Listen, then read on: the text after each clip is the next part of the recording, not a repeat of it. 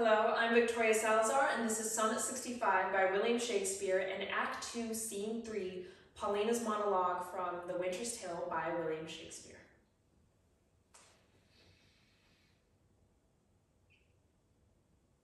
Since brass, nor stone, nor earth, nor boundless sea, but sad mortality o'ersways their power, how with this rage shall beauty hold a plea, whose action is no stronger than a flower?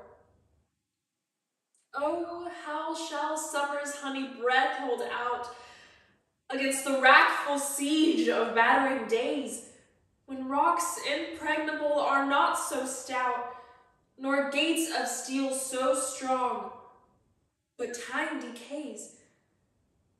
Oh, fearful meditation where lack shall time's best jewel from time's chest lie hid?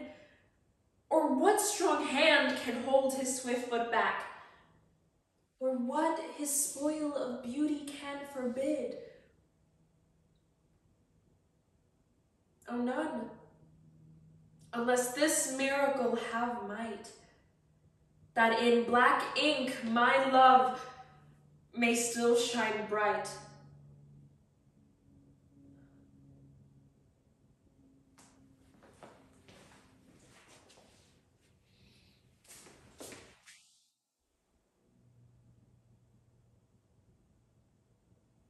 What steady torment, tyrant, hast for me? What wheels, racks, fires, what flame boiling in leads or oils, what old or newer torture must I receive, whose every word deserves to taste of thy most worst? Thy tyranny, together working with thy jealousies. Fancies too weak for boys, too green and idle for girls of 9. Oh, think what they have done!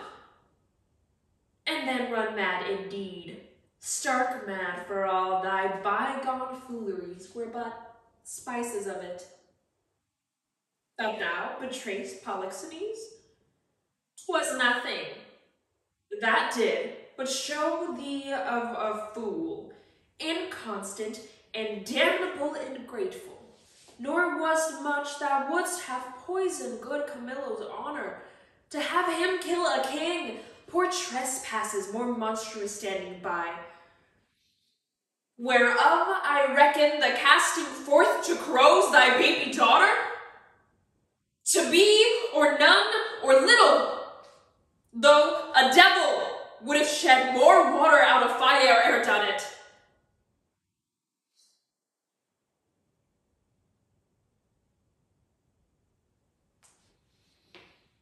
Thank you.